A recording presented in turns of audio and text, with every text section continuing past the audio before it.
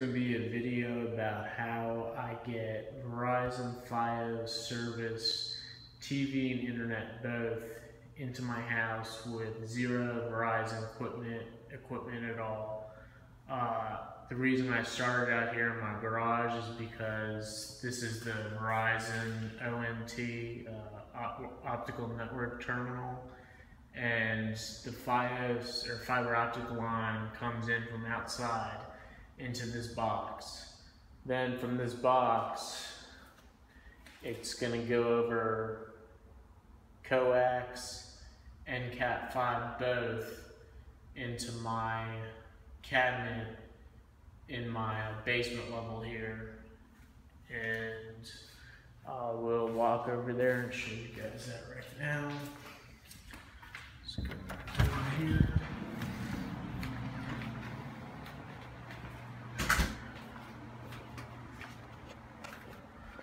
So it's going to go to this box right here. I open this up and you're going to see a whole mess of wires, so let me explain this real quick. So what we have here, this is an HDHomeRun Prime that does 3 tuners. There's a cable card right there that I rent from Verizon. That's basically the only equipment I have from them. No sort of DVR or anything like that. Then down here, this is a HDHomeRun Connect, which takes it over the air line and puts that out over IP, which is the same thing that this does. So this has 3 tuners in here, 2 tuners in here, 5 tuners all together. So let me explain to you. I just showed you the box out there, the Fios box out there in the garage. So one of these, this one right here, runs to that box. This goes to a Fios supplied splitter right here.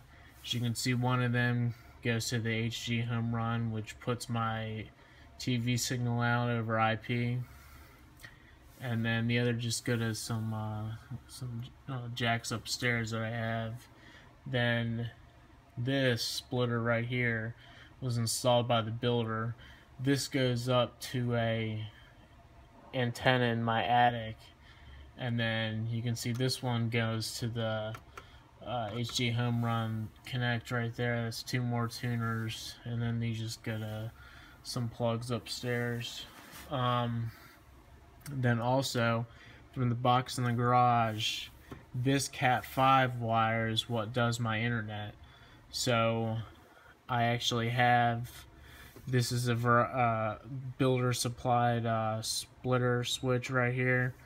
As you can see, the cat5 comes in right here, and then this goes up to my router upstairs, which is what gives my IP to all my clients in my house.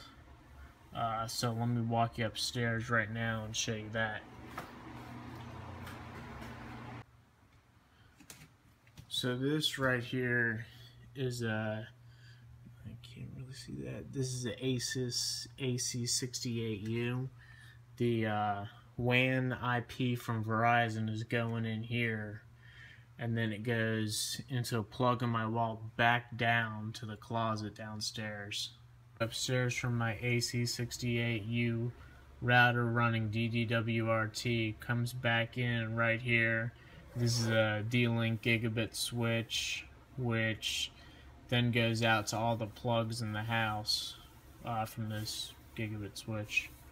So as you can see, there's no Verizon Fios equipment at all. That gives me internet over cat5 and TV with no Verizon DVRs over my HDHomeRun Prime and my cable card right here. So after all my cables channels have been processed through the HDHomeRun Prime, they come up over IP into this box that I have in the cabinet, which had the router in it too.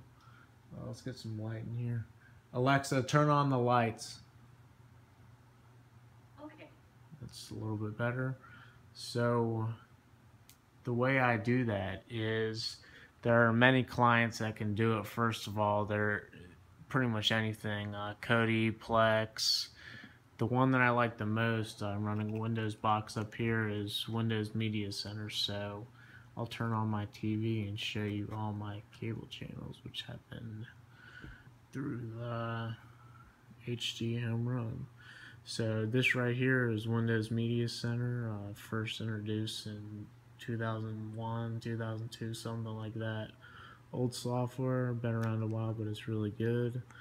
As you can see, I have links to Kodi, Plex, all that stuff in here, but wanted to show you the guide data. These are my over-the-air channels right here through the HDHomeRun Connect, and then these are my cable channels through Verizon Fios.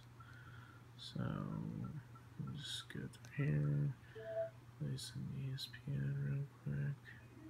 So as you can see, crystal clear 1080p HD to my Panasonic Plasma TV.